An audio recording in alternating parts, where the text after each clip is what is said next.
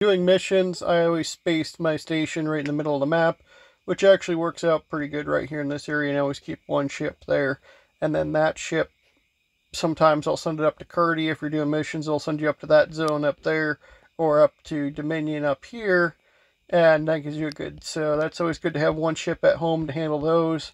But a lot of your missions, I always put a ship in this area, and I put a ship in cling space here, and that'll help you get those missions and move around in your warp zones.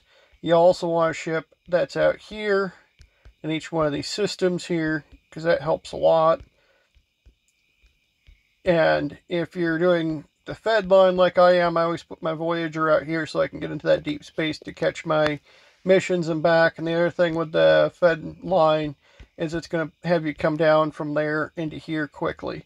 So that'll actually allow you to cover those areas. And then once you get up into the 50s, some of the missions will be in this area here, but the fastest way into that Romulan space is actually coming right through here like this.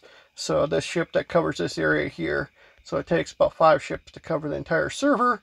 And then if you got the ship right here that's coming up from this direction, it can cover the beta sector as well. Pretty straightforward on doing the missions there like that.